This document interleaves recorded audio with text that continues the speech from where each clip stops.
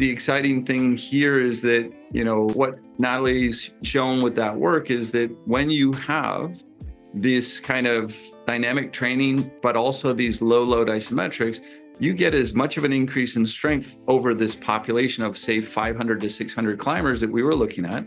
You get the same amount of strength increase if you only did max hangs and you only did these low load isometrics. And what the Abrahangs are telling us is that that force transfer that you get from having those low load, longer duration isometrics is actually really important for strength overall. I think in addition to strength, the finger health component is also really important. So I've never really felt strong enough. I'm a boulder, and then my fingers have always been kind of like too weak to really do any max intensity stuff. I kind of limited board climbing a lot. I never did like max hangboard workouts. And then when I started working on this project, I was like, well, it's going to be kind of embarrassing if I don't try it myself. So I tried it.